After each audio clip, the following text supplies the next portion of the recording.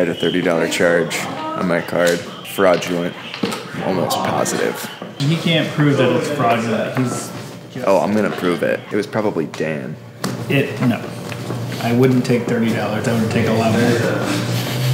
That's actually good luck with that. That's actually all he had. So. Skin, basically. Just be super weird. Just sure I got So is this all the light you guys see? Just the glow coming off your computers? Yeah, that's kind of all we need. Do you ever get outside anymore, or is this pretty much it? No. Pretty much it. Yeah. That's cool. We don't need to go outside. Good for you. Yeah.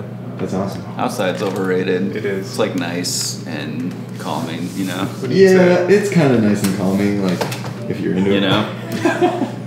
Whoa, dude, you're getting tan.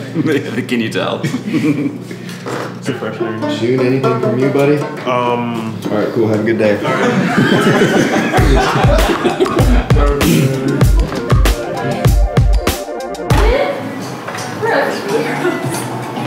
Why'd you stay where you were sitting?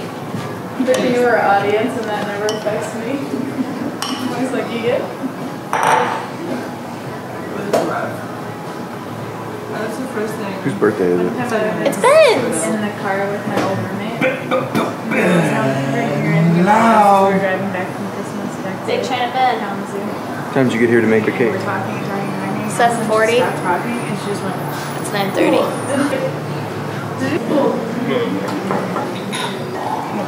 This is for me. This is my breakfast.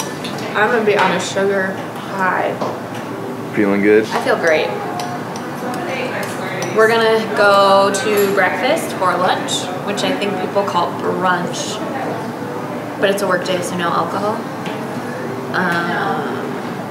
For Ben's birthday, because Ben loves breakfast. Probably Studio Grill. Extra Serrano sauce, please.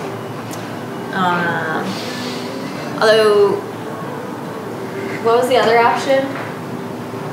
Cracker Barrel. Cracker Barrel was the other one that was tossed in the I'm sure he's mix. filming me right now. No, I'm not. Filming both of you at the same Walker time. thinks that everything's about her. Everything is about me. Yeah, Walker, is everything about you? I will say that about Walker.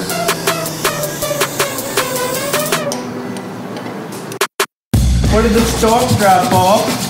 Let's take it away from this tungsten and bring it into natural. What we have here is our latest investment. Just a box. Because there's nothing more valuable than a box that's full of potential. It's what you make of it. You know, when my kid gets a Christmas Shut present, up. This is the way you open things. You don't find scissors. You use the... whatever is available to you. It's the only way we open things here at Rhino.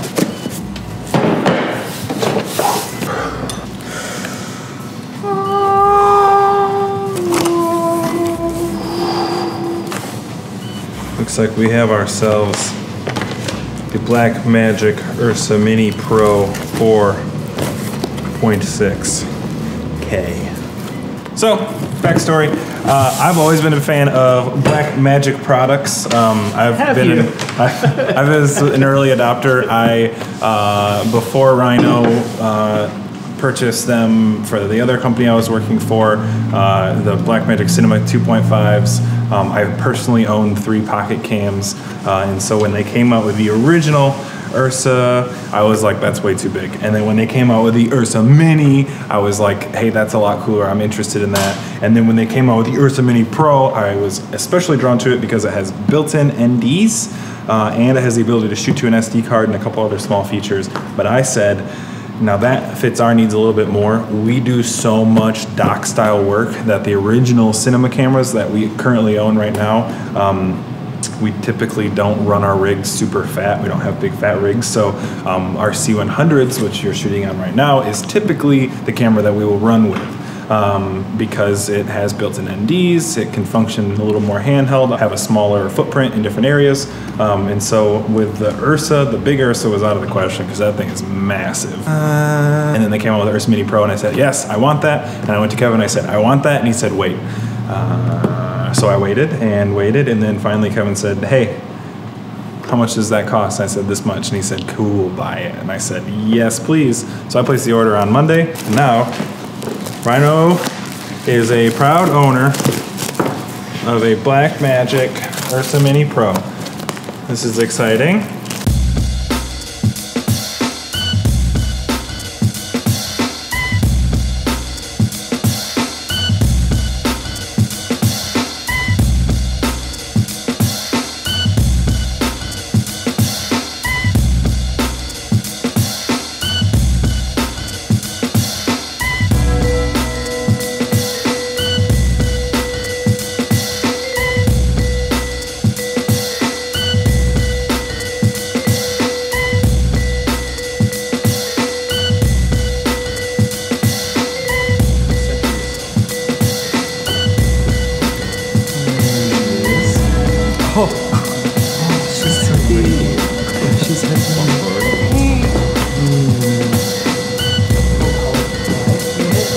You will shoot great things.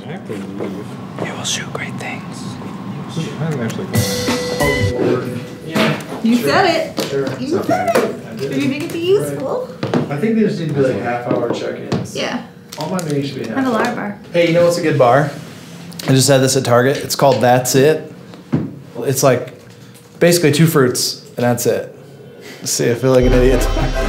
We're gonna propagate some of these, or one of these succulents. Step 1, propagate. Step 1. Get all the Kevin mayonnaise up remembers to fingers. bring in the plant, or Step I guess 2. the soil, which was previously named Penelope. So you gotta wait. Coming back from death, Penelope? Yeah, might be coming back. So like next week you can water it? And then in a little while you'll see little roots like those. So they'll be like white. The stems will start to shrivel like that's doing.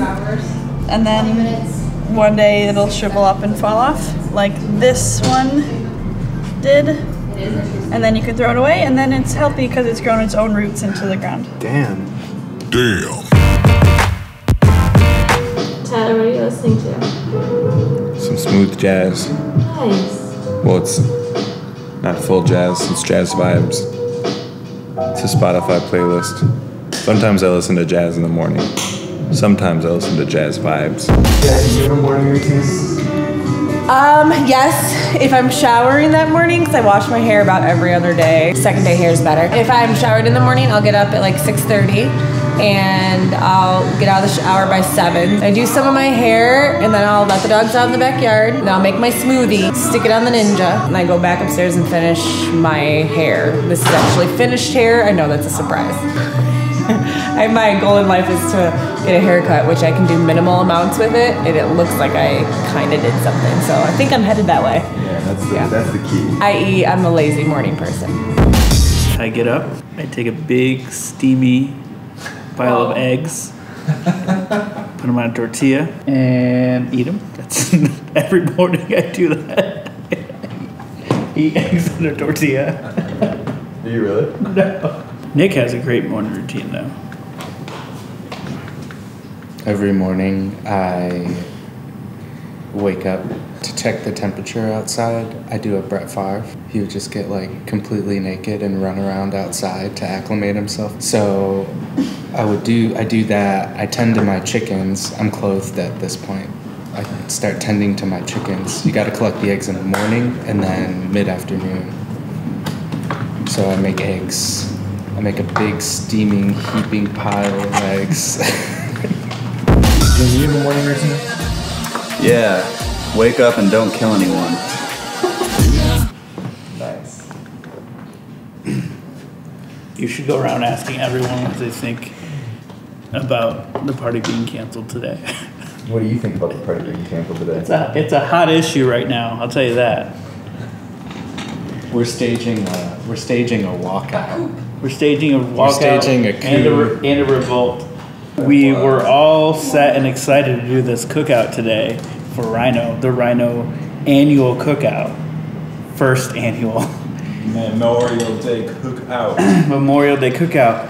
And we all get a base camp message this morning at the same time that says, and I quote, "Hey everyone, we are going to reschedule the shindig that was planned for tonight. Take a minute and let your family know." take a minute and let your family know? How about take a minute and realize that this team is falling apart based on this one incident? That's not true. But Tyler was sad. He said, and I quote, Can we still leave at 3:30? That was after. That was after. Come on. Get your timeline right. Get your timeline right. Walker, if you can see here, bumping on that. Those are streaming tears of sadness. And then below that, can you see what it says? He says sadness runs through my veins, man. Dude, that's deep. Tyler was broken up about this thing, and I'm upset, of course, but like Tyler was broken up. Kevin later commented, and with all empathy, sadness is a common emotion to feel following unexpected, unwanted news. But how we deal with change in our lives is where we truly have freedom to choose. Look, there's 2 rhinos, okay? Rhino before the barbecue wasn't canceled. And then Rhino after the barbecue was canceled. That's the best way you could have said that, man. How do you feel about the barbecue being canceled?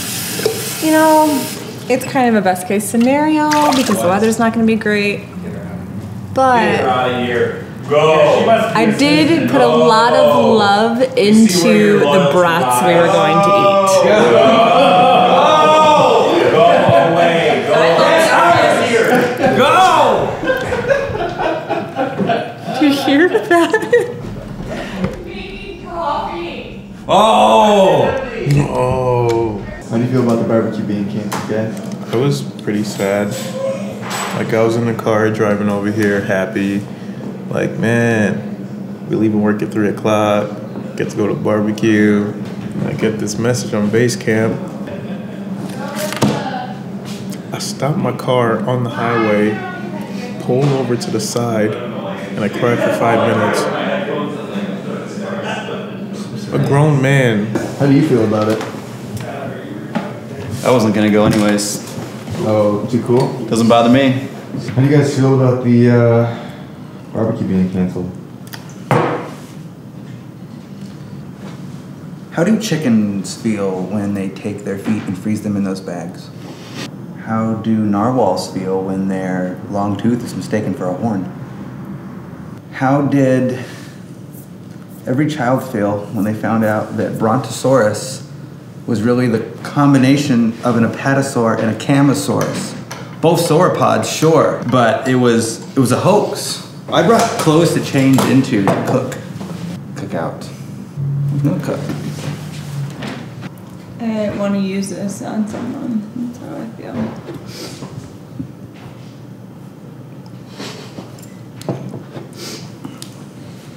How do you feel about the barbecue being canceled? Barbecue got canceled? Thanks, jerk. I refuse to answer because I don't want to incriminate myself. Huh? How do you feel about the barbecue being canceled? Well, I canceled it, so I feel pretty good. We're not going to do it. So I get to sit over here in a corner by myself and cry. Let's go for a quick ride in my car. Okay. I'm gonna take him for a little ride. No, I don't want to do any like formal thing yet. It's just gonna be our own little thing. Right. Own little thing or Anybody own wants to little come? thing. Okay. Cool. Okay. Have a good weekend because I won't be here next week. Here you go, post. Same. You're not gonna be here next week? I meant because you're gonna fire me. Oh. We'll be all right. It's okay. Notice my stickerless Honda Element. I got this note on my car. It says smile. They made it look like a parking ticket. I think it was one of the positive psychology kids that were running around town yesterday. I got in a deep debate with one of them. Then I realized she was just a high school girl. Always wear a seatbelt. That's right. Look at her ticket. Hi, Sherry. This is like the quintessential Rhino experience. So over the years, there's been a lot of car rides with Kev, is I think what the team calls them, because we have kind of like an open office style. Everybody loves them. They're really cool on a lot of levels, but at the same time, it really inhibits your privacy, obviously. You know, when we first started the company, we didn't have any money. I didn't have an office. No one had an office. So the lack of privacy was inhibiting in some ways in having a discussion, because you want to have a conversation about work performance, and it can be really tricky to do that in front of everyone. We kind of have a policy with my team that, you know, you praise people in public, but you don't criticize people in public. And I don't have a 100% unblemished record with that, but for the most part, I've held true to that really good. So we hop in the car a lot, and we go for drives when we have serious talks in the car. So I've driven around the blocks. I've driven all around Kalamazoo with everyone at Rhino. Sitting right here, we have a little chat in the car. Don't want to hit that lady. So I feel like this week was boring. I don't even know what happened this week. I feel like this week flew by. Ben had a birthday. Yeah. Team's going to Alaska next week. In the next 3 weeks, I think, we have shoots in Alaska, Hawaii, DC, South Dakota, North Carolina, Tampa, and Indianapolis. I want to say. Next 3 weeks are going to be crazy.